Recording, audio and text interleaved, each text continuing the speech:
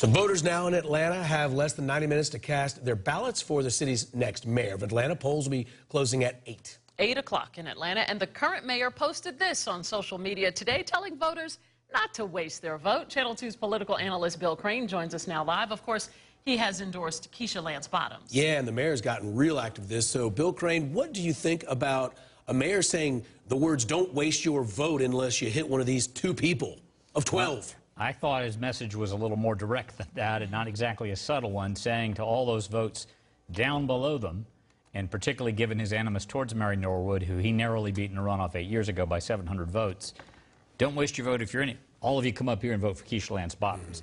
It was not so much implied the issue of race, but I think that's an underlying message that we've heard from Mayor Reed in other instances about maintaining the leadership and the current leadership of the city. You have a very qualified, wide field of candidates, but really only 2 who've been above 20% in any of the polling throughout this race. That's Keisha Lance Bottoms, the current front-runner in the most recent poll, and Mary Norwood, the former city council president, who had been the front-runner for every other poll and survey prior to that.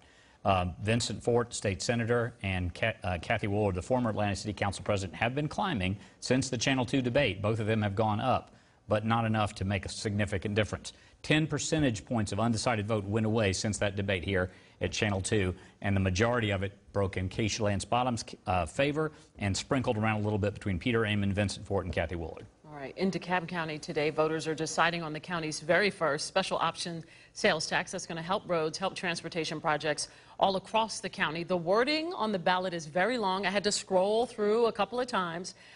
It's 1,463 words, including yes or no on ballot question 2. Yeah, it's very long. So do you think that will impact the outcome? I do. In fact, I wrote a column about last week. You've got 3 ballot questions. All 3 have to pass for them to get the special option sales tax to pass. 2 are regarding cuts in property taxes, called host property taxes, and spreading those among DeKalb's 13 cities.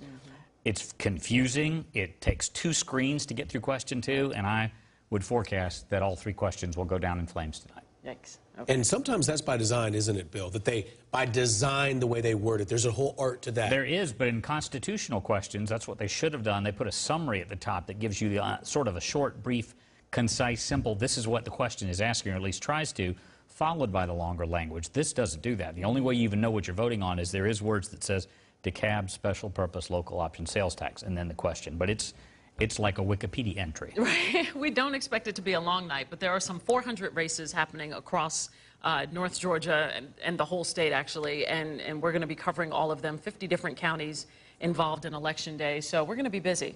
And then back in 4 weeks for the runoff. That's right, because there will be one, you think. In multiple races, not in all of those races, right. but I believe for Atlanta's mayor, for several other, possibly mayor in Roswell, Fulton County Commission chair probably. So yes, there'll be a light turnout, but we'll be back doing this again in a month. All right. Thank you, Bill.